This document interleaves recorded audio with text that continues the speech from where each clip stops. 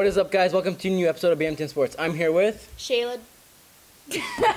and Brianna. And Brianna. AKA Molenia, AKA Shea Butter. And we're here to give you your sports news around the school and around the world. So talk to us about the soccer team. So our Bishop Morocco boys are playing Percy Johnson today at JJP. Hopefully they win. They're really good. They're really good. They're actually good. And our girls soccer team will be facing St. Basil's today. Good luck to them. Who? St. Basil's. Let's hope both teams do well. In flag football news, if you haven't signed up yet already for the flag football after school activity that's going to happen, please see Mr. Otten in room 125 at lunch or whenever you can. It will be starting May 15th after school on Mondays and Wednesdays at 3 p.m. So go out and sign up. So it's going to be an amazing experience. Participate in school activities. Yes. Royals. All grades are welcome.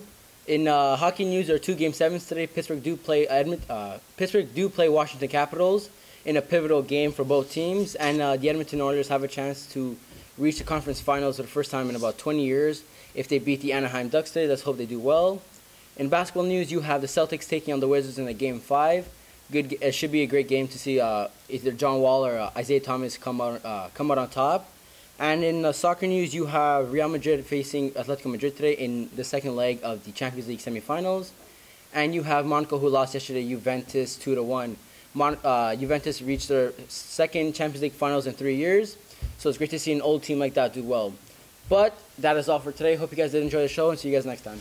Bye.